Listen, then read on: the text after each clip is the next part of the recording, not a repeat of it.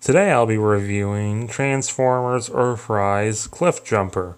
Front of the box, side of the box, back of the box. Only 18 steps. It looks like that's the standard, I guess. In vehicle mode, Cliffjumper is, I don't know, a generic car. I don't know car brands. It comes with a load of accessories, two of which are little skis for his tires when he's driving in Michigan. Transformation is really easy, and I actually really like it. Make sure not to lose the back of the car, because it part forms. Robot mode's classic Cliffjumper. He has pretty great range of articulation. He has two nearly identical guns. This other weird gun, you can use the back of the car as a shield. And then you can combine all three of his guns and the skis from car mode to form his G1 bazooka.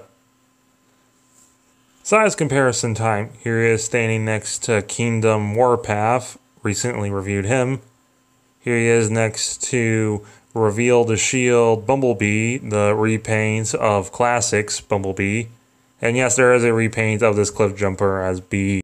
And here he is next to DC Universe Classics All-Star Batman.